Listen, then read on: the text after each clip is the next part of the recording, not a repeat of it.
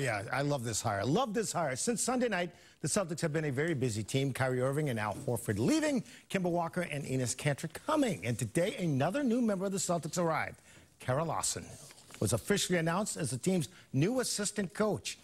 In the 73-year history of this iconic franchise, Lawson becomes the first female coach for the team and just the fourth in the NBA. For a franchise that is used to winning and hoisting banners, she's a great pick, having won a championship in the WNBA and a gold medal in the Olympics as a player. But now she's coaching young men, and she says she's up to the task. Every time someone talks about me, I don't want it to be about my gender, at least when it comes in the confines of the competitive environment.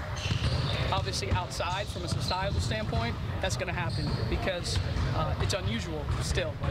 Hopefully it won't be unusual down the road, but that's a responsibility that I think everybody that's been in this position before has to do well so that it's no longer unusual.